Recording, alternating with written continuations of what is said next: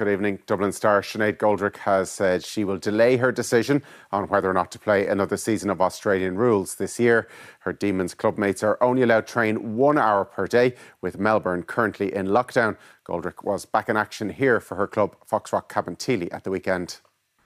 A welcome sight at clubs around the country over the weekend.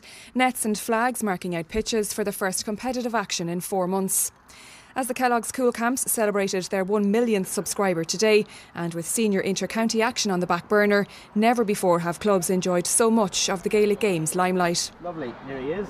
If you could go over and just sanitise yourself there. Both the Ladies Gaelic Football and Camogie Senior Championships return in October, but Dublin and Foxrock Cabinteely sharpshooter Sinéad Goldrick also has a decision to make about her Aussie rules future. She played a season for Melbourne Demons in 2019 and would be due to travel down under again at the end of the year. You know, a few of them just can't believe it. They're just back in lockdown. You know, they were training a little bit together and now they're only allowed out for an hour. So there's so many factors to consider. And then also we've been offered our contracts, so just kind of chat with Dublin and see how everything goes. But I haven't made a decision myself because I think it's just too hard to at the moment. But for now, it sounds like you're in the right place anyway. You get to play football. Yeah.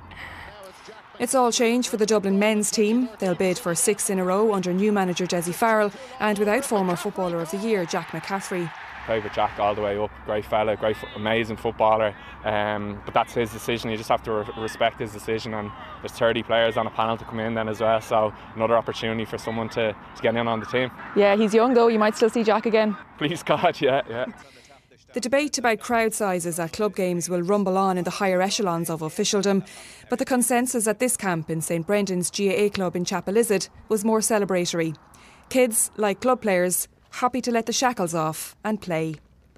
Ivani Cullen, RTE News.